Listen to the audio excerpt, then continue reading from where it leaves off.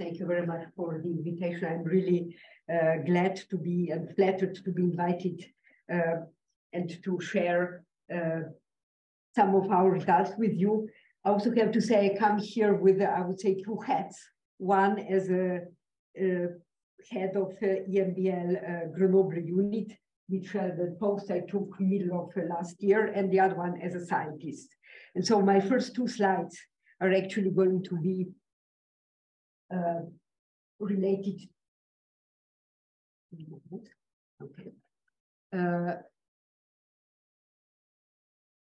to the fact that with the first hat, and that is head of EMBL Grenoble. And just for those who might not know the details of the EMBL Grenoble site, I would like to just mention that EMBL Grenoble is part of European Photon and Neutron Science Campus, which is in turn composed of IBS, the French Institute for Structural Biology, ILL, and ESRL. So all together, together with the EMBL, we are part of this European Photon and Neutron Science Campus, which is, of course, a very big scientific hub, but in particular, from my point of view, really brings together a critical mass of different kinds of structural biologists. So I believe that we are nowadays really in a golden age for structural biology. And in particular, when we think about this, what I just showed you before here, we are actually in a really blessed position to be on the same site together with the brightest neutron source on the planet Earth until ESS is going to be in function, and the brightest synchrotron source on the planet Earth. Together with what I said, the vibrant structural biology community. On the top of that, we have, of course, the known resolution revolution caused by developments in cryo-electron microscopy. We have gene engineering, CRISPR-Cas capabilities, which are particularly important for combination with in situ structural analysis. We have AlphaFold, and of course, all this allows us to really do integrative structural biology approaches. Being part of the EMBL also brings additional, I would say, important aspects, like being really part of a big institution involved in molecular life science research, which also offers a lot of scientific services platforms to support this research, and being part of this of a new research program from molecules to ecosystems. Finally, I would also like to mention that the EMBL Grenoble is not only a place for where we do, of course, science, but also we do innovative technological developments of instrumentation for not only diffraction, that of course started with the diffraction, but also for nowadays cryo-electron microscopy and X-ray imaging, and also crystallization and robotics. Going back to what Trevor said, the slight historical touch, EMBL Grenoble site was funded back in '75. That means that in 2 years we have 50 years of existence of the site. And that was funded there because ILL was there, and the management there thought that this was a very forward-looking decision to put a site there that can capitalize on the best neutron source available to do structural research involved with structural biology. A few years later, similar thing happened in Hamburg, where the Hamburg site was funded because of the synchrotron there. And actually, the first research was actually, as Theo said, propelled by research in the field of masons by Ken Holmes. So from now on, I will now switch to more research-oriented talk, and that is would like to talk about the work we do on muscle. And I would like to first remind us all, this is textbook science, that muscle as an organ is composed of single muscle cells or muscle fibers, which are in turn composed of myofibrils, which are in turn composed of sarcomeres, which are the building blocks and the basic contractile units of striated muscle. This crystallographer would say this is a unit cell. Now you have seen this kind of a representation of basic filaments of muscle, where you have actin filaments, myosin, sliding of which the two of them results in a contraction. But you also see here chitin, which is the longest known protein. It spans from the beginning of the sarcomere to the middle of the sarcomere. It's some sort of a molecular ruler and the blueprint for its assembly. But we are not actually interested in the contractile machinery, but rather in this area here, which is called Z-disc, which is the boundary between two contractile units, which is sarcomeres. And this is where filaments, in particular the actin filaments, from adjacent sarcomeres actually linked together by this major Z-disc protein called α-actinin. So linking filaments is important because if everything were moving, you of course wouldn't get anywhere. So the filaments that are involved in contraction need to be fixed. Furthermore, these discs also allow for transmission of force from one sarcomere to another in order to actually achieve the macroscopic contraction. So here is schematic representation of the Z-disc. By now, the current directory of proteins is somewhere around 50, 60. What I'm showing here is only the major players. So if you look at the sarcomere in the, let's say, standard way, you see these striations.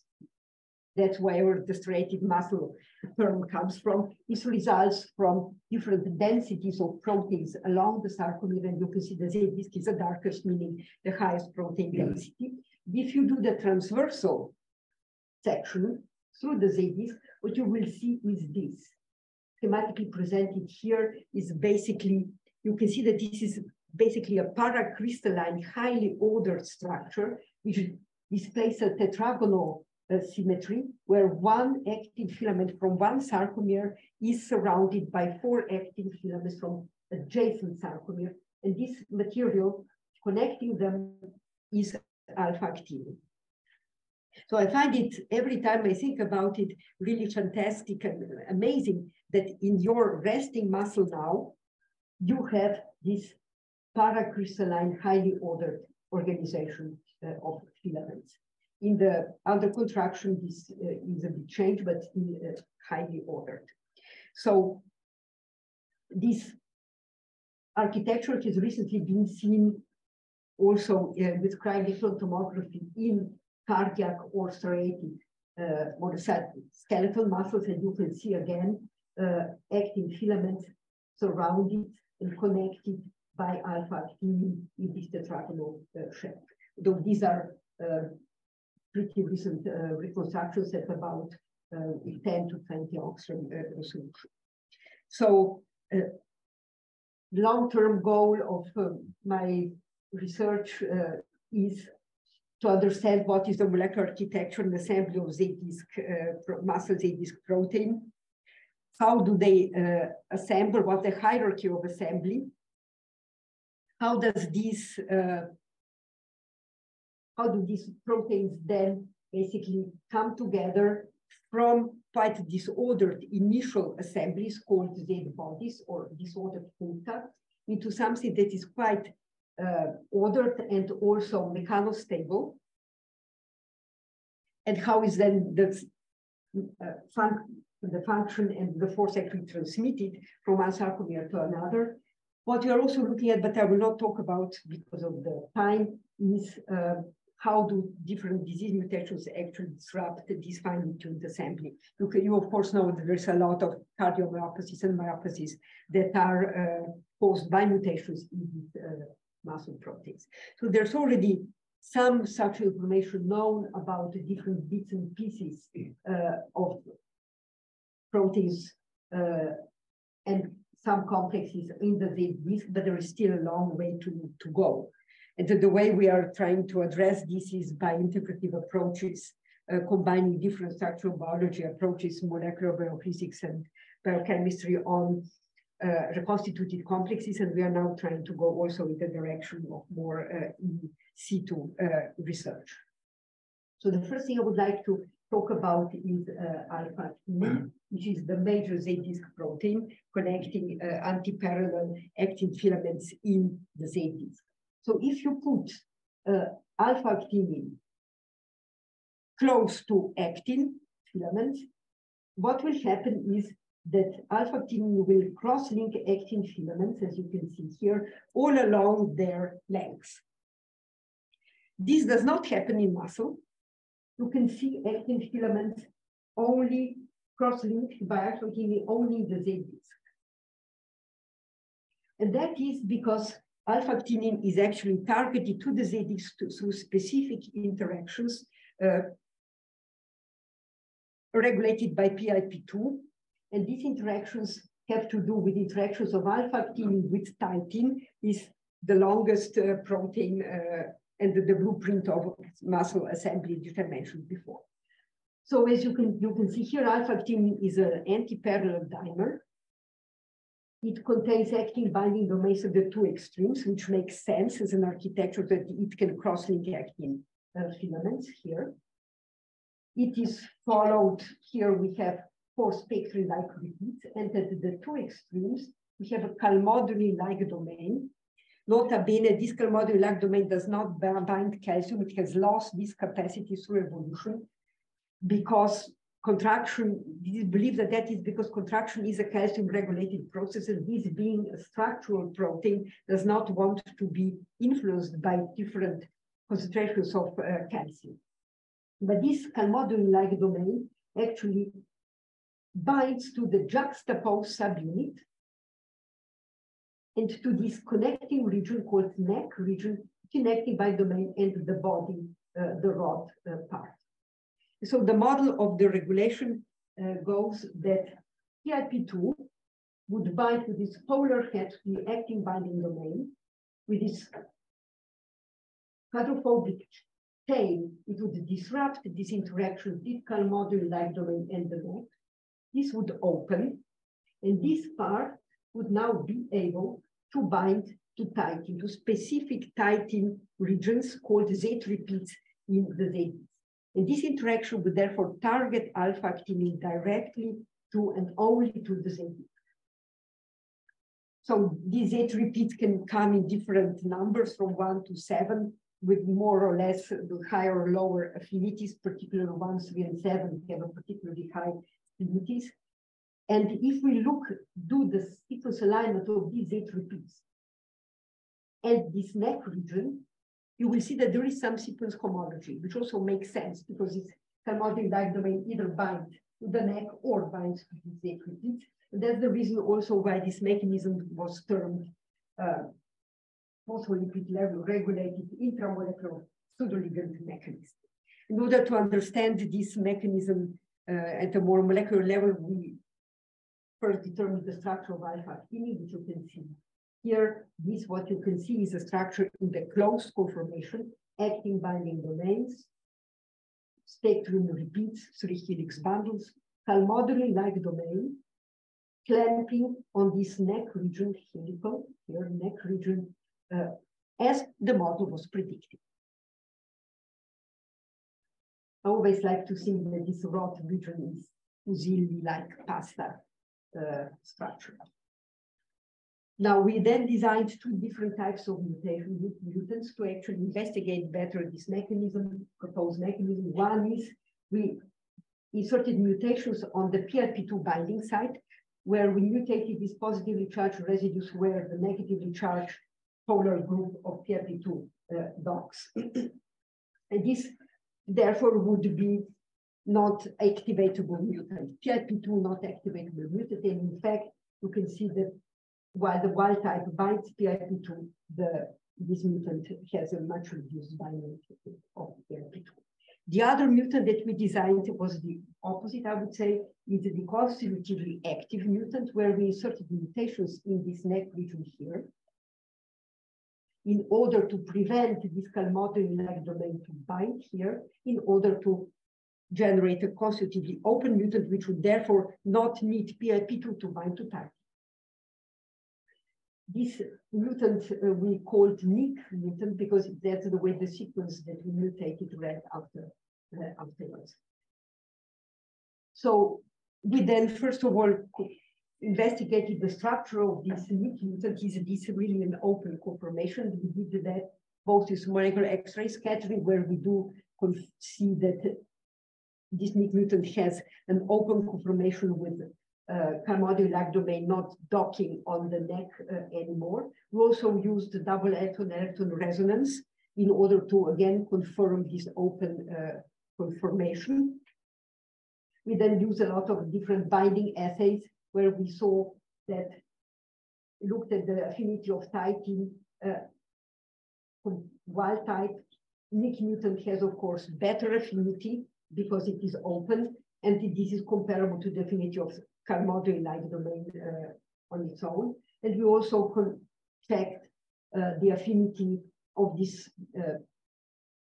PIP2 mutant to titin in presence or absence of PIP2. So this titin PIP2 non-sensitive mutant, of course, has the same affinity as the wild type because it cannot bind PIP2. We also checked whether this mutant that we created still retains its basic function, which is binding to actin filaments. That was done by actin co-sedimentation assays, and we can see that in the sediment, we obtain actin, but also an alpha-actinin, but also Z repeat, which means that this mutant not only does it bind to actin filaments, but also brings it with itself the titin, which is what it is expected to do, bind at the same time actin filaments and Z repeat. Finally, we also looked into cells in the cardiac muscle red cells, cardiac muscle cells from rats. And we can see that if we transfect them with the NIC mutant, cannot see terribly well here, but you might like to trust me that if we transfect with the NIC mutant, we really see a disarray of the organization of this striation, which means of the assembly of the muscle. And we also see a notable effect of the dynamics. That means that if we transfect and look at the dynamics of the NIC mutant, that's the one that is constitutively open. This seems much more firmly bound, fossilized on the Z disc. And we believe that that is because it cannot close anymore, and therefore it is always ready and prompt there to bind to the Z disc compared to the wild type, which is mutant. Finally, we looked at actin filaments decorated with actin binding domain. This is some quite old reconstruction. Took then our alpha-actinin and superimposed it. This is now superposition in PowerPoint, but what we did then is really superposition on both sides of actin binding domain. And what we got is this. And that's wrong, right? That's wrong because I said before that alpha-actinin can bind and cross-link antiparallel actin filaments. There's no such thing as perpendicular actin filaments in muscle. And that is because, or even if you let alone muscle, even also if you put actin, if you do this in vitro, what you get is this bundles. And that is because if you look at alpha-actinin in the close conformation, and you look along the rod region, this part here, you will see that there is a built-in twist in this rod by 90 degrees, which means that this actin binding domain and this actin binding domain are actually rotated with it by 90 degrees with respect to each other. So in this closed conformation, we cannot actually achieve this bundles formation. So what we actually think happens is that PIP2 binds, opens this conformation, and therefore this neck region, which is not docked by calmoduli-like domain anymore, unfolds. And we know that this happens because we have NMR data on this region as well, alone. And this therefore allows for actin binding domain to reorient in the way to be able actually then to cross-link antiparallel or parallel actin filaments. So we believe that it's actually you need this structural flexibility to actually achieve the basic function, which is cross-linking of actin filaments. Might be a bit counterintuitive that you need structural flexibility, but you need to achieve this rearranged structural, rearranged structural gymnastics in order to be able to bind at the same time actin filaments and dock and be connected to titin. Now, the next question we then asked is, what is actually the mechanics of alpha-actinin titin interaction? Namely, affinities of titin that repeats to EF hands are low micromolar. Forces in the muscle are about, under contraction, about 200 piconewton. And the question is, how is the task of firmly anchoring titin within the Z disc under applied forces actually achieved? So again, I would just like to mention, repeat again that we have this titin Z repeats to which alpha-actinin binds. We have different isoforms of titin. You have fast muscles which have less titin repeats and therefore is thinner Z disc. Slower muscles which have more titins and Z repeats and thicker Z discs. That means you have more or less alpha-actinins bound in this region, in this cross-linking region. So in order to understand the mechanics of this, we actually used optical tweezers. Please be reminded here that when we think about force in muscle, the force is transmitted in a long actin filaments, a long time. So we used optical tweezers where we took EF334, this calmoduli binding C-terminal low, which binds to titin, made the chimera and start pulling. And so what we saw is, and here the force propagates through EF hands and titin. So what we saw is that at about force of about 4 piconewtons, we see the disruption of this interaction. And if we keep the force constant at about 4 piconewtons, we see these events of partial unfolding or disruption of this interaction of the Z repeat to EF hands, and then total unfolding.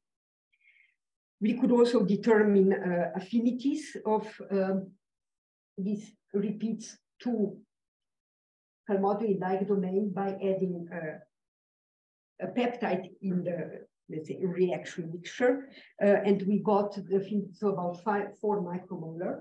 We then did this for all repeats, and we saw really high affinity for repeat 1, 3, and 7.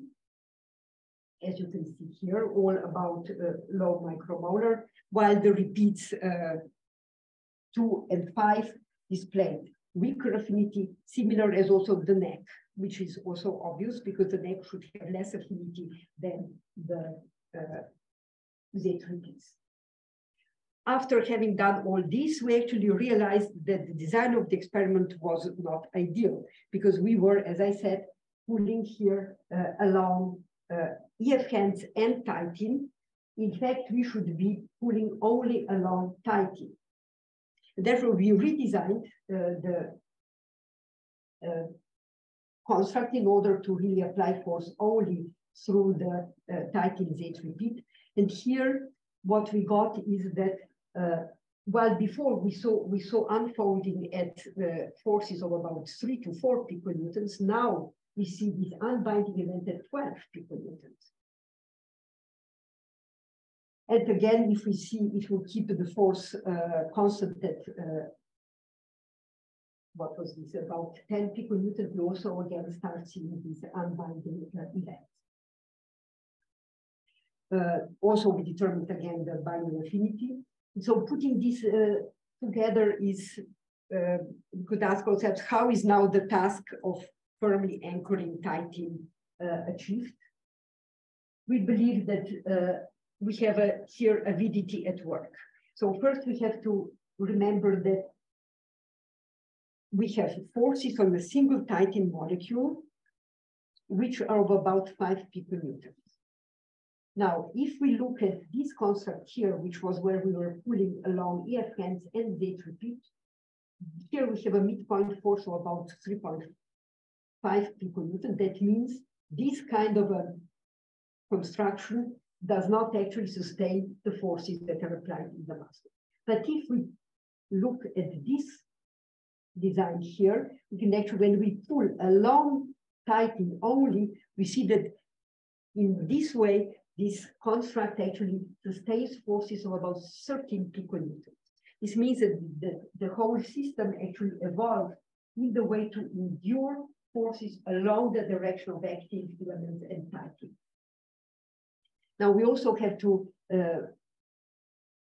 remember that we have several high affinity titin binding sites, 1, 3, and 7. On the top of that, we have of course dynamics in the binding and unbinding. So that means that in every time point we have more than one of these interactions taking place. And of course, we have here a avidity effect of 3 binding sites potentially binding at the same time, where of course interaction free energies sum up together. And that of course means KDs multiply.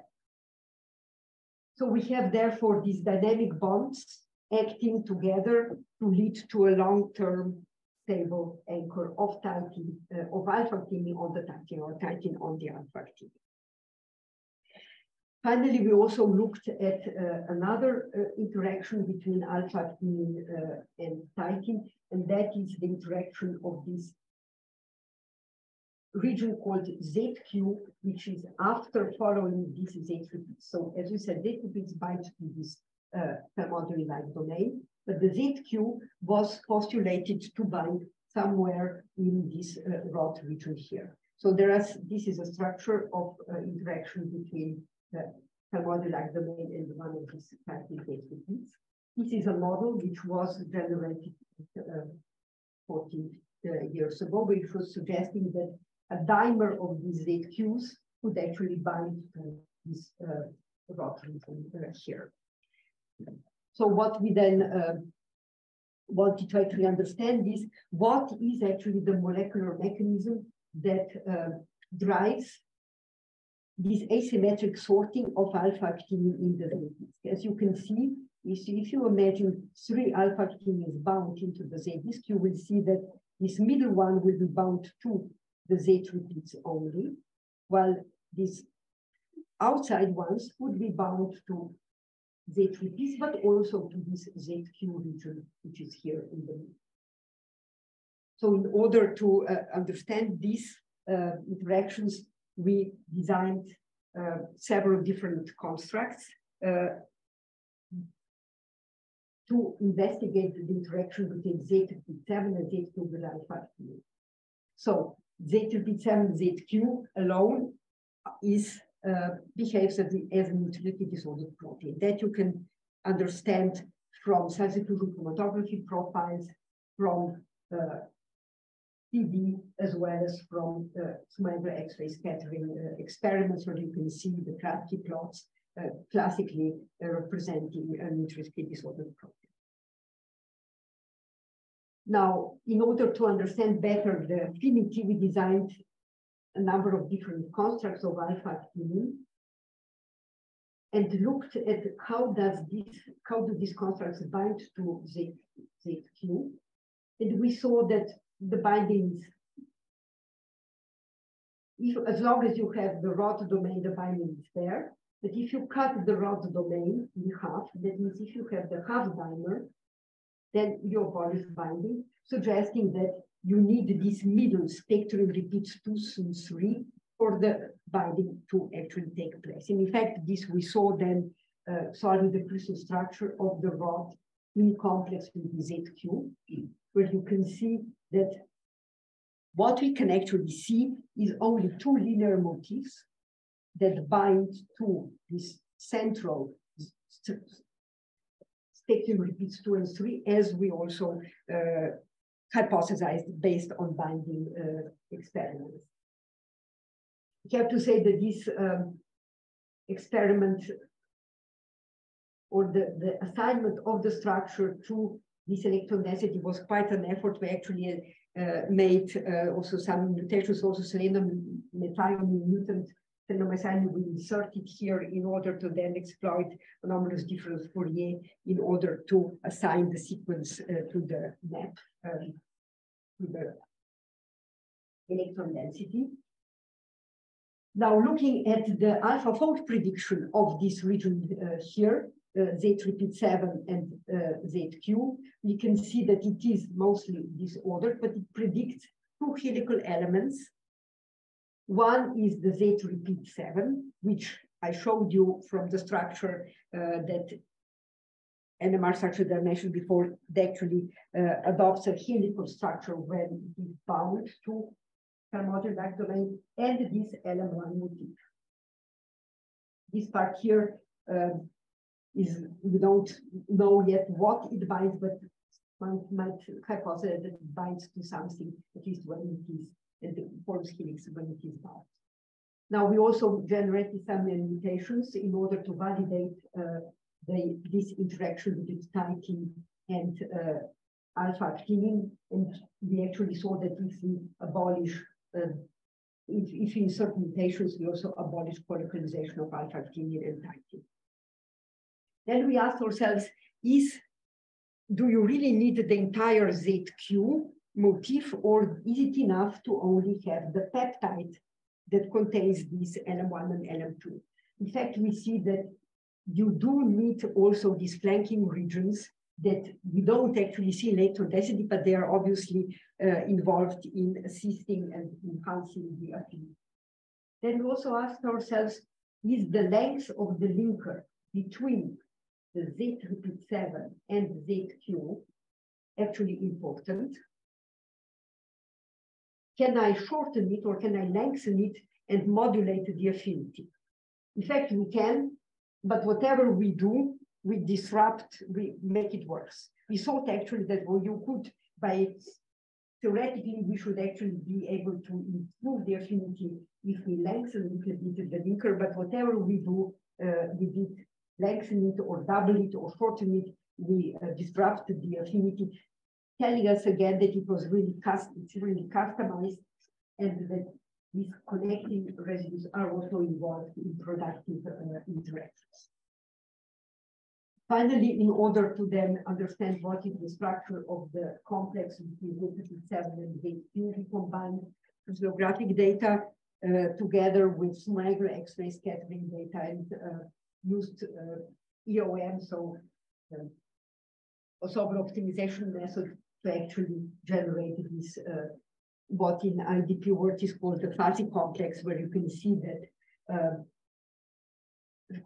titin actually remains, apart from when bound to α-actinin, still in a disordered,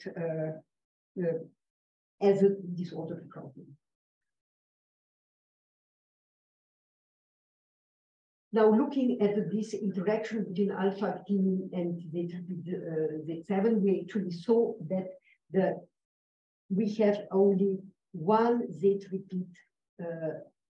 one ZQ binding to α-actinin, although the α-actinin is a dimer, and there would be potentially space for both. And we believe that that actually is important in achieving this asymmetric sorting of α-actinin, where only one α-actinin can be loaded by the ZQ motif here, meaning that actually α-actinin or ZQ regulates its own stoichiometry in this interaction. Finally, we wanted to see how does this structure look like, and therefore we generated a construct containing 2 Z repeats of alpha-actin of titin and ZQ. We put an MVP on one side in order to be able to see the orientation. And therefore, we obtain a dimer of dimers, 2 alpha-actinins bound to 2 Z repeats. This is a rotary shadowing image. Basically, what we were looking is at something like this without this intermediate alpha-actinin. Here we have a low cryo-EM reconstruction. I have to say we are still fighting with this construct. We have everything, all the troubles that you can have, we have had with this, from preferred orientations to aggregations and everything. But nevertheless, what we can do is compare this reconstruction with the cryo-ET reconstruction that I showed you at the beginning, that where you can see these alpha-actinins cross-linking actin filaments in this is skeletal muscles. We can see that our reconstruction actually nicely fits into the cryo-ET reconstruction in the statistics.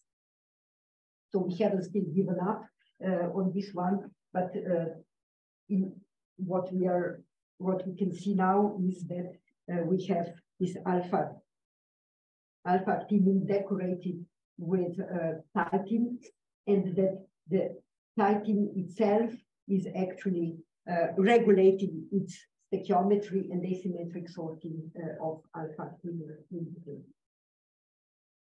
Now, the last few slides I would like to spend on the last interaction with alpha-actinin, and that is with FATS, which is a intrinsically disordered protein. FAT stands for filament alpha-actinin teletonin binding protein, meaning it has a number of binding partners, and one of them is alpha-actinin. Now, FAT is also an intrinsically disordered protein, predicted as such, and we have, I must say, agonized over design of constructs in order to generate a construct that would not be obnoxious for years. Finally, what we use is an eraser-based approach that is actually developed by Per Nordlund from Karolinska. That is, I would say, a poor man's version of Esprit from Darren Hart. And with this approach, we actually then found 2 constructs that were workable, one starting from position 92 till the other, that one going to 174. I have to say, this is none of this concept would be designed if you were thinking. This was really something that came from this brutal screen. This yellow actually got us started. First, we again confirmed that yes, these are intrinsically disordered proteins using molecular X-ray scattering. You can see here Kratky plots, and we can model these 2 constructs, hemicithermal constructs, as ensembles, more or less compact structures. Then we looked at the binding affinities. We can see here that alpha-actinin binds to FATs, and I'm talking about C-terminal delta 91 region via 2 events, nanomolar and low micromolar affinities. We can abolish this interaction by designing custom mutations. We can also see that half dimer of alpha-actinin at difference to ZQ here does bind to FATs. Now, analyzing the energetics of this interaction, you can see that it is enthalpically driven, which means that the interactions that dominate this complex formation are polar, and I will come to this later. Then we wanted to use an NMR to assign and map the binding sites of alpha-actinin to FATs. This is the C-terminal region of FATs. When we add alpha-actinin, we see the depletion of a number of signals, and that is those that are involved in binding. Therefore, we have an overall signal because there's a reduced sampling. Having done this, we wanted then to assign alpha FATs. Unfortunately, we didn't actually manage to assign exactly the most interesting region, which is the one where the binding actually happens. And you can see that you have the biggest effect of the intensity of the signals in this region that is here, but we could not get the residue by residue assignment for this region here. So at this point, then I managed to convince somebody in the lab to crystallize this complex, because everybody saw that she's insane, because she only wanted complex of with intrinsically disordered protein. We'd actually got 3 different complexes with, again, seeing fats interacting through linear motifs. 2 short linear motifs. All the rest, was a construct, was about 200 amino acids, was not seen in the electron density. Therefore, we again use molecular X-ray scattering to generate the structural information on the complex to see what the rest of fat is doing. And again, we modeled it as using EOM. And this is now an integrated model of alpha-actinin decorated with 2 molecules of fats. And you can see, again, this is a fuzzy complex with alpha-actinin being decorated on one side of its slightly concave surface, rod surface with fats. So I will skip this for the interest of time. But if we now think about the architecture and alpha-actinin in muscle and decorated with fats, which is a hub for protein interactions, we can see that fat is actually stemming in a certain direction in the Z disk, and therefore is attracting in certain place, in certain directions, other binding proteins, other proteins to be bind. Therefore, being really an organizer of the Z disk assembly. Naturally, what I'm showing you here is, I'm pretty sure, not the way it looks in the cerebral muscle, because many of these parts will actually be loaded with other proteins that will not be intrinsically disordered anymore. But what I would like to show here is that these are the docking sites for other proteins to assemble. Now, in the course of working with with fats, we actually saw that it actually forms lipid condensates. Especially the citromino region actually forms this macromolecular condensate, which was, I would say, really a serendipity. We ran for fun the sequence through this predictor of lipid phase separation, which got a very high score in this region here, which is also the region which is involved in binding to alpha-actinin. And we looked under the microscope, we saw this phase separation. We then naturally asked ourselves that alpha-actinin go in these droplets, and it does go, as you can see here, with the molecularization. And you can also see that if you trap it, you will see that alpha-actinin actually is replenished at exchange with the bulk, meaning that it can actually penetrate this mesh that is formed in lipid condensate. We also saw that if we increase the concentration of alpha-actinin, we can actually dissolve these droplets. So there is a mechanism of dissolution of these droplets with increasing concentrations of alpha-actinin, which also makes some sense because this phase separating region and alpha-actinin binding region in part co-occurs.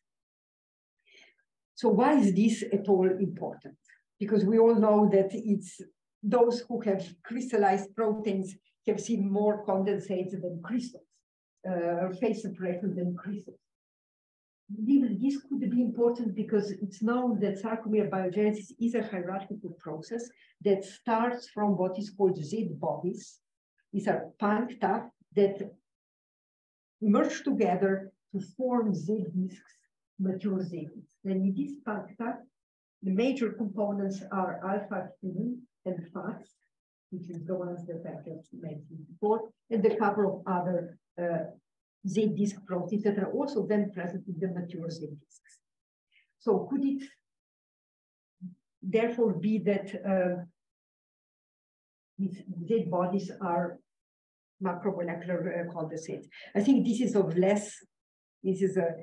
side importance. More important, in my opinion, is the question, how does an ordered paracrystalline system form from this disordered, partially disordered bodies?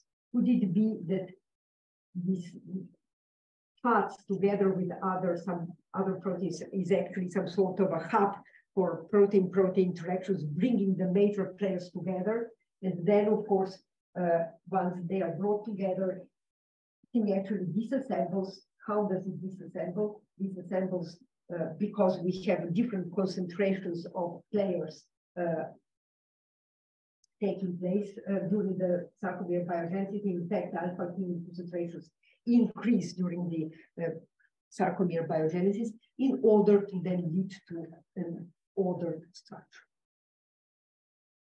So we are of course now trying to play more with this. I think this is a Pandora box that we opened, and what we have done so far is we have actually reconstituted this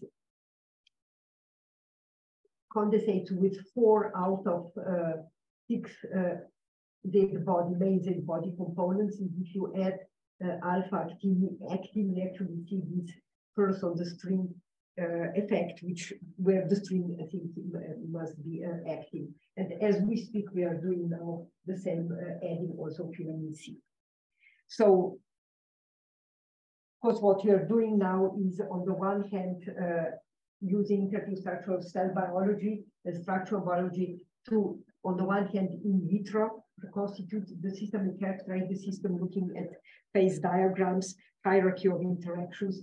So, of course, looking at selected complexes, but also doing this in cells. And the system we would like to use here is, we are actually designing cell lines, stem cell-derived cardiomyocytes. In particular, there is a model which arrests at the state of the Z bodies. This is a troponin knockout, which can be inducible, so one could actually look at the system arrested at the Z bodies and then promote it into the more mature state. Of course, we can, what we'll be using here is, of course, fluorescent approaches looking at the viscoelastic properties of these Z bodies, but also for super resolution microscopy and dynamic studies like FRAP. And I believe that this is also a good material for cryo-electron microscopy and tomography. Perhaps also for X-ray. So if I have 2 more minutes, I will just show one, let's say, exercise that we are performing as we speak, and that is using AlphaFold to actually predict now the interactions of the Z-disc proteins. We know that there are about 60 Z-disc proteins, so for the moment we selected 16 different traits, because some are dimers or heterodimers, and we chop them into domains, so that we were actually doing pull down with about 90 different moieties. So, and we did pull down everything against everything. This is still in working, in calculating. We got quite a complex interaction diagram, but if we now, I'll just give you an example of one. We looked at, of course, our known alpha-actinin. We could see that we could nicely predict some interactions in AlphaFold that we know are there, and they are spot on, like with titin, like with ZAS binding to the PDZ domain of alpha-actinin binding to the PDZ domain of ZAS. It also nicely predicted some interactions with, for example, myosin, but it also predicted some novel interactions, which are, of course, now a good substrate for, say, further experimental validation. Another example that I would like to show here is a nice, correct prediction of interaction of myosin with alpha-actinin. So this is the interaction of the domains only. If we now look at the prediction of the full myosin, which is composed of 2 IG domains, and the rest is intrinsically disordered. You can see that IG domains are of course okay, but this intrinsic structure here, which is disordered, it comes like unnatural. In fact, it is unnatural because this is the prediction, this is actually the tax reconstruction of full-length myosin, which we did using, and again, EOM as the model as a way to model the ensemble. Again, interaction was predicted correctly, but the whole structure is, of course, it's known that AlphaFold cannot do the dynamic systems yet. Of course, what we are doing now is doing this AlphaFold pull down also with higher order oligomers and templates like actin filaments or dimers, heterodimers, using therefore structural templates. So with this, I will stop here, and I would like to thank my current colleagues, my past colleagues, funding, and I would like to finish by saying that, by this African saying that says, if you want to go fast, go alone. If you want to go far, go in company. This is the company, and shown here, that was the lab ski day of EMBL Grenoble unit on the 31st of January this year. Thank you very much.